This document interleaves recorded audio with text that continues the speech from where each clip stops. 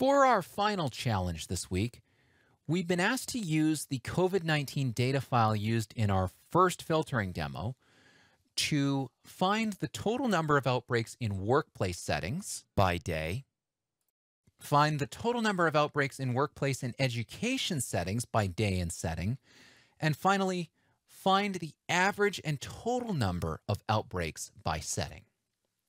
So this is a bit different from filtering.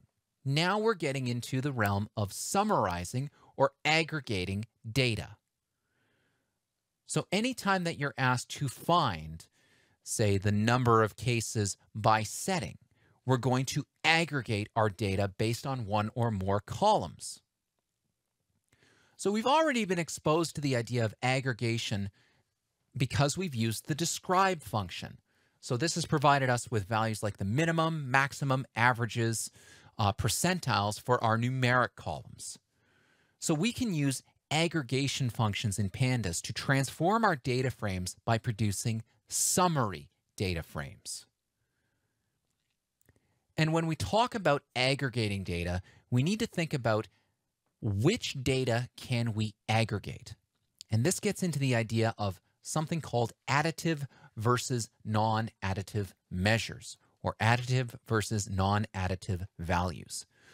So when you're aggregating, it's important to figure out if what you're aggregating can be added across the columns that you've chosen. So in our example, the case count is the number of cases for a particular day. So if we tried to add up the number of cases per day to get the number of total cases, this is an additive measure. We would not have any double counting. Let's look at an alternate file. So table 4 outbreak summary. This is adapted from our outbreaks data. This includes a running total column. Now, anytime you have a running total, that measure is not additive.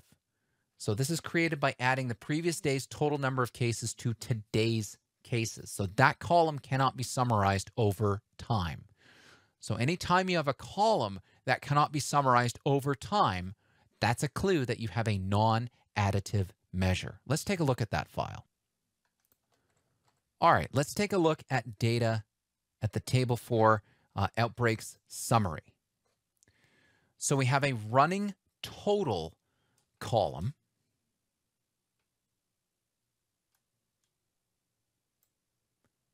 Which is total number of cases over time. So let's get the total number of outbreaks in workplaces summarized by date. So when we're summarizing our data, we first need to filter our data down to the desired range. Then we need to group our data by the columns that we want to summarize by.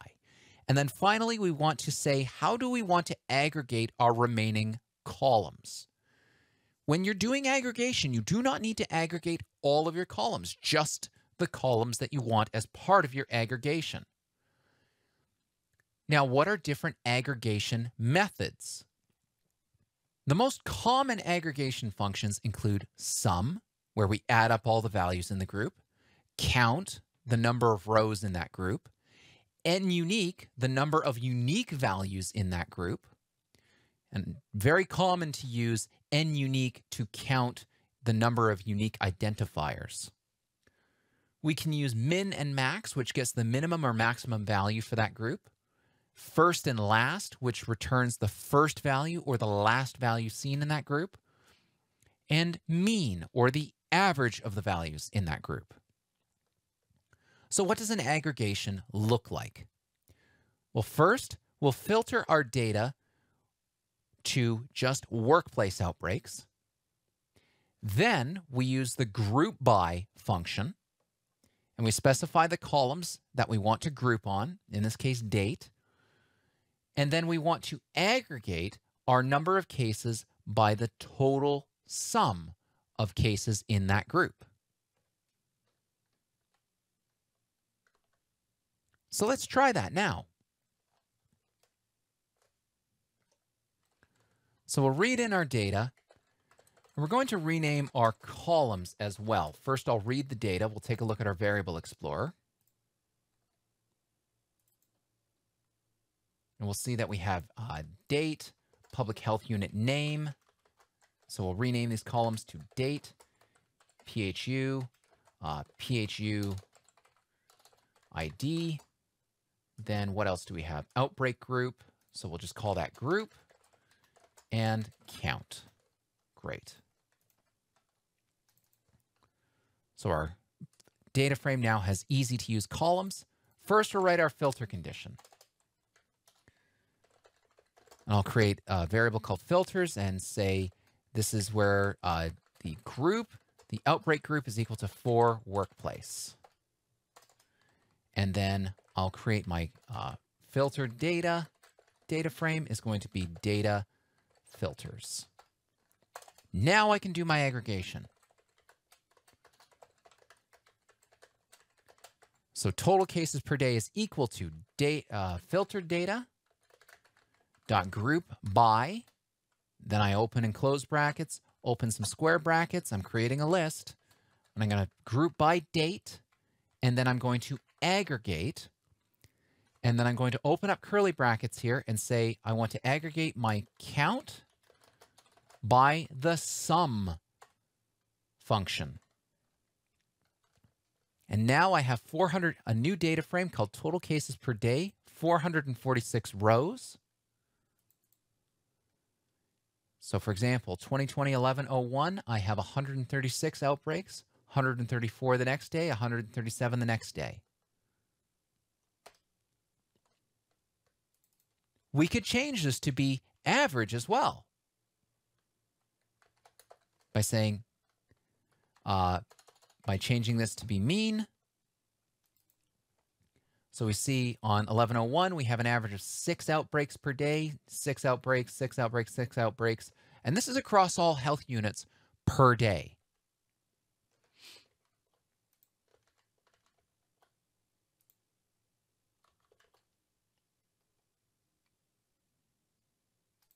Now, we're not limited to using number columns in our aggregations.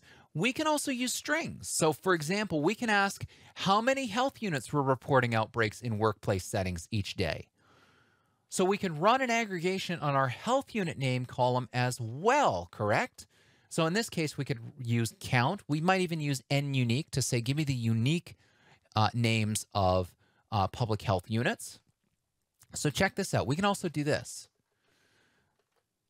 So I'm going to do I'm going to summarize the count of outbreaks by sum, and then my public health unit by NUnique. So the number of unique public health unit names that appear. And my total cases per day, I have 22 health units being reported on 1101. I have 24 health units being reported on 1107 with 157 total outbreaks that day. And we can export this total cases per day data frame to a CSV. So now we've created a CSV file, or at least we've created a data frame that gives us the total number of outbreaks in workplace settings by day. Now let's move to our next challenge. We want to produce a data frame with the total outbreaks in workplaces and education settings by day and by setting. So what kind of filter could you write for this? Take a moment and write a filter condition where we filter our data down to the group being either workplace or education.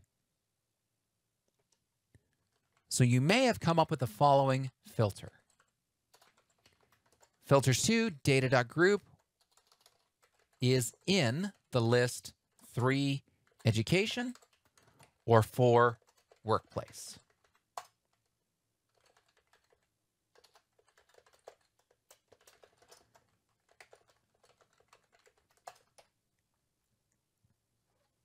And then finally, how can we get the total number of outbreaks summarized by date and setting? Well, we just need to modify the group by statement that we use.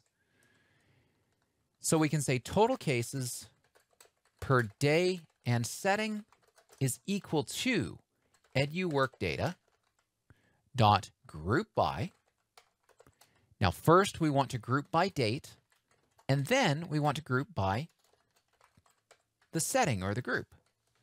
And then we can do our aggregation, where the number of cases, our count of cases, we sum the number of cases. And then we need to wrap the columns that we're aggregating in curly brackets. So if we look at total cases per day in setting, we have 892 rows this time. And now we have, for 2020 1101, for the education group, we have 84 cases. Notice how we have a row for each pair of date and group.